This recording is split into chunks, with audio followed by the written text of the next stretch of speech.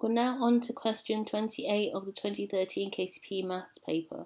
It says, Khalifa bought 5 trays of eggs at 200 shillings each.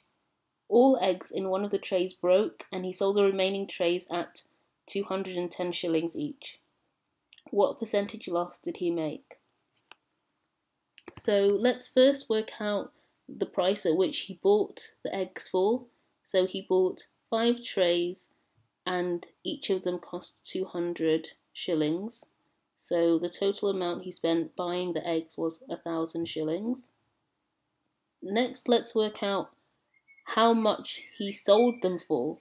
So we know that one of the trays broke, so he only had 4 left to sell, and he sold those each at 210 shillings. 4 times 210 is 840 shillings. Next, let's work out the difference between the amount he paid and the amount he sold them for. So that's his loss. So his loss is equals to 1,000 take away 840, and that gives us 160.